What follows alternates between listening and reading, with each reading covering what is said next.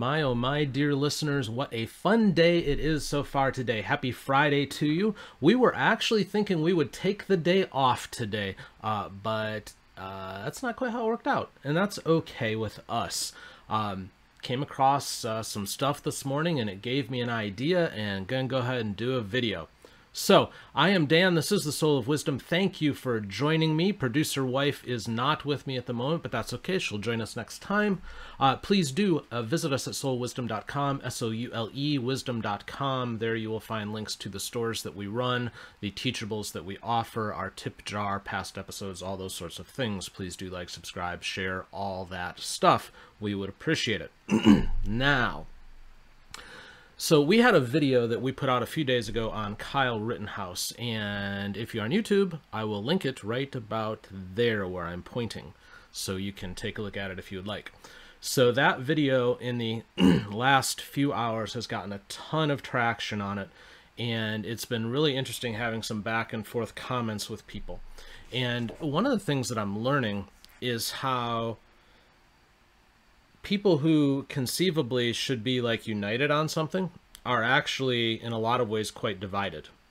And then we also had another video that we put out yesterday it was, and that will be linked right where I'm pointing if you are listening on YouTube, and you can check that one out too. That one we actually put out on Reddit and exposed it to all sorts of different groups, and have had a completely different experience there. So I want to dig into both of these experiences. And I'm also going to pull in an article from NPR that's kind of interesting, because what I'm learning is that even within the quote-unquote tribes, the right and the left, there's like a whole ton of division, but yet there might be some things that even the right and the left, even within the individual tribes, could conceivably unite on. So let's have a discussion, shall we? Okie dokie. I am going to pull up first the NPR article that I said that I was looking at earlier. If you are on YouTube or Rumble, you are visually gifted, feel free to play along. On the podcast side, just listen along. This was published November 9th, so not too long ago. It says, feel like you don't fit in either political party, here's why. And the article talks about a Pew Research Center typology study. And it kind of divides the different groups into their beliefs, and then kind of comes out with different labels, okay? So we're going to skip past some of the stuff at the beginning that really doesn't matter. But it divides people into what Pew has as 9 categories. And that's faith and flag conservatives, which is about 10%, committed conservatives at about 7%, populist right at 11%, ambivalent right at 12%, stressed sideliners at 15%. Now it starts to go left, and it says outsider left 10%, democratic mainstays 6%, establishment liberals 13%, and progressive left 6%. Now it's interesting to listen to kind of what goes inside each of these little groups, okay? So faith and flag conservatives, it says 23% of Republicans and Republican-leaning independents. It's the oldest of the Republican groups. They're deeply conservative, they're religious, they're politically engaged, they're overwhelmingly white and Christian, they're the strongest Trump supporters, and 4 and 5 say we pay too much attention to January 6th. Committed conservatives, they tend to be highly educated, loyal Republicans, very politically active. They're pro-business. They want limited government. They want less restrictions on immigration than the other 3 GOP-leaning groups. They're more globalist. They're less enthusiastic about Trump. Populist right, 23% of Republicans and Republican-leaning independents. They are among the least likely to have a college degree, most likely to live rural. They are hardliners on immigration. They're highly critical of the U.S. economic system. They're strong Trump supporters. And 8 and 10 of them believe that the 2022 elections will really matter. Okay. The ambivalent right. They're the youngest and least religious. They don't identify as conservative, but are conservative economically. They are more moderate than other Republicans on immigration, abortion, same-sex marriage, marijuana legalization.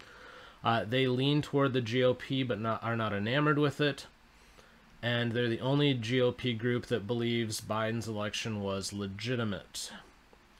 Then there's the crossovers. This is 15% of Republicans and Republican-leaning independents and 13% of Democrats and Democratic-leaning independents. They're financially stressed. They tend to tilt left economically and conservative socially. They're the group to which Hispanic Republicans are most likely to belong to. They're largely disengaged politically. Okay, now on the left side, we have the progressive left. They're young and highly educated. 4 and 5 call themselves liberal. 42% say very liberal.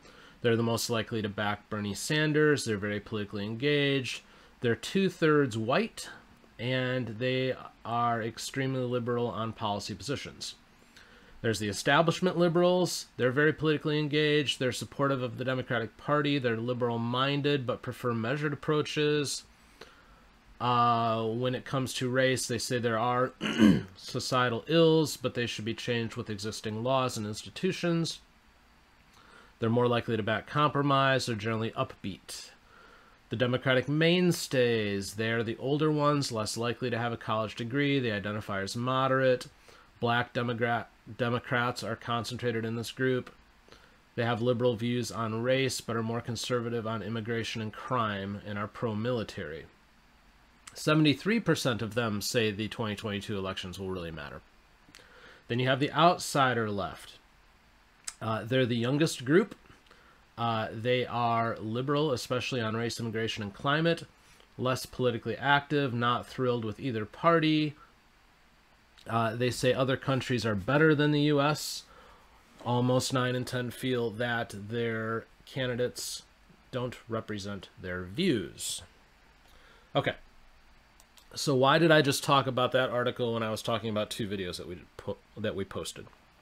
Well, I'm talking about that article because it illustrated for me how even within the different quote-unquote tribes, the right and the left, you have these little subdivisions, right? And the subdivisions became very clear to me on the Kyle Rittenhouse video. And when you're done with this video, go pull that video up and kind of read through the comments, okay? At least as they are so far. We'll see. The video keeps getting more and more comments as it's going, so we'll see where this goes. But as it stands at the time I'm recording this, it's very interesting. Because what we said in the video was that we support the jury's verdict. We feel that Kyle defended himself. And we feel that everything turned out as it should, though frankly, we don't think that charges should have ever been brought against him. So we're most certainly not anti-Kyle. But we did point out that he did an interview on You Are Here, and the way he presented himself didn't do anything to put him in a positive light. That was the angle that we took on that. So we're saying, look, we're pro-Kyle, but we have concerns with how he came across in that interview, and we're hopeful that his backers, the ones who are supporting him and handling him and guiding him, should be in a position to help him do better in the future, right? Well, it's interesting to read. So the majority of people who are going to watch this video and who are interacting with this video are probably more right-leaning pro-Kyle. At this point, I haven't seen a quote-unquote anti-Kyle comment on the video yet. They're all pro-Kyle. But it's interesting that the 2 camps here have kind of, within the pro-Kyle group, have kind of bifurcated. We've got a group that agrees with us and says, yes, he probably didn't come across in good light. And then we've got another group who disagrees with us and is very much kind of that, you don't know what you're talking about, this kid's great, all this kind of talk, which is fine. Everybody's allowed to have their opinion. But it's interesting to me that it's illustrative, in my view, of yet again not wanting to have an open mind to other ideas. The reason that we posted this video was that we actually, again, we support Kyle, we support his his right to self-defense. We're happy that the trial worked out. We don't think the trial should have happened in the first place, and he's free to express his views. But he has to come across, in our opinion, in a way that keeps him in a positive light, because right now he's got a lot of America on his side. And if he's not careful with that, if he doesn't protect that, if some of that good vibe starts to fall away from him, then it doesn't help him any. That was kind of the point we were trying to make. But it's interesting that those who are very much pro Kyle, they seem to be the least likely to want to accept the idea that, yeah, maybe that wasn't such a great thing. But everybody who's commenting is pro Kyle. But we're also locked in our views that we can't seem to move even within our own group to find some kind of common ground. And that's why I brought up the Pew thing, is it was showing that even within each of the parties, the Republican and the Democratic Party, there was still this division in each one of them. And if you looked at how they were divided out, there wasn't necessarily a lot of common ground within each of the parties either, which I guess kind of leads to the question, is a two-party system really going to work for this country much longer? But I don't think a three-party fixes it either, because if you believe how kind of Pew broke this thing out, it's like a 9-party system. So I don't know how we handle that. But the show of division that we're seeing in the comments just on this one video is super interesting to me, because not one person who said you're wrong in your take seemed to have like an open mind to it either. Like I don't agree with that, but interesting idea or something like that. That's not coming across. It's such hard lines that are being taken. It's really interesting to me. But as a counterpoint to that, are there areas where we could rally around? Maybe. And I point this out because yesterday we did a video on civil forfeiture laws. And we linked the video earlier up top if you're on YouTube. If you're listening on another platform, Rumble or the podcast side, go seek it out. It's there, okay?